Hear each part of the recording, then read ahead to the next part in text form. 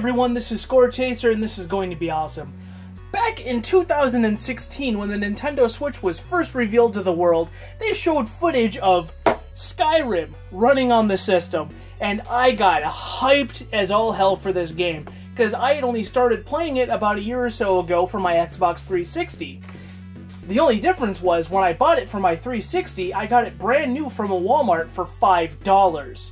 When I got the Nintendo Switch version the following year, it cost me $59.99 US.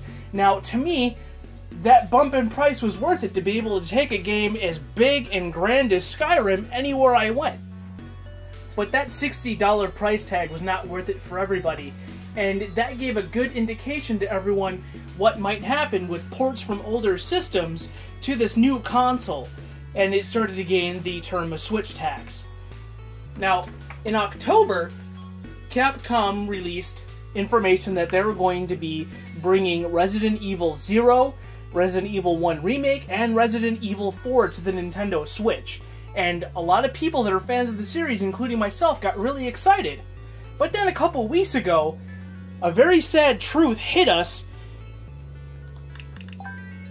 that Capcom was going to be charging $29.99 each for these three games. Now, you can be able to get Resident Evil 0 and 1 physically, although you'll only get Resident Evil 0 on the cartridge, and you can get that bundle for $60. Again, in 2017, Capcom released the Resident Evil Revelations collection for $40. This only had Resident Evil Revelations 1 on the cartridge with a download code for Revelations 2. To me, this was a fair price, because these games are not even a decade old, and they were selling for 20 bucks a piece. Whereas Resident Evil 0, 1, and 4 are over 20 years old and have been ported to everything, including smart fridges. So, it's greed. That's just flat out what this is. It's greed. And not only that, but we're hearing that with Bethesda's release of Wolfenstein, the Young Blood, I believe it's called, you'll buy a physical box, but all you'll get inside is a code. Now, how ridiculous is this getting in this day and age? That when physical doesn't even mean anything anymore. But that's a whole nother rant for a different time. But my main point in this is that your money talks. It has a vote in what companies will do and are willing to do. Just like with the Mega Man Legacy Collection 1 and 2 and the Mega Man X Legacy Collections that sold for the Switch, the PlayStation 4, and the Xbox One. Capcom used the figures from those sales to determine that there was an interest for Mega Man to make Mega Man 11. Now, I love Resident Evil.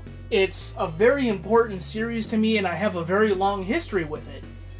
So when Capcom announces that they're going to be releasing these games, and I don't buy them because I'm not willing to pay this ludicrous price for these games, and if a lot of other people do that as well, that's going to really show the company that the Nintendo Switch and its owners aren't interested in the franchise, when that is farther from the truth for a lot of us. So it becomes this double-edged sword. You know, do we not show interest in these games and purchase them and then not have any other ports or new games released for the system? Or do we take the hit just to protect the franchises that we care about? It's a very difficult thing to decide. I mean, I'm personally still on the fence myself on whether or not I want to invest that kind of money just to keep something that I love alive. And it's a very messed up thing to have to be put in that position as a consumer.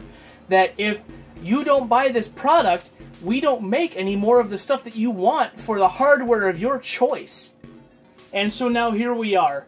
I'd like to know what you guys think about Switchtax down in the comment section. Whether or not you think Switchtax is a thing, whether you support it, whether you don't, and whether or not you're willing to give in to Switchtax in order to protect the IPs that you love and cherish. As always, I'm Score Chaser, and remember, life stinks, play games.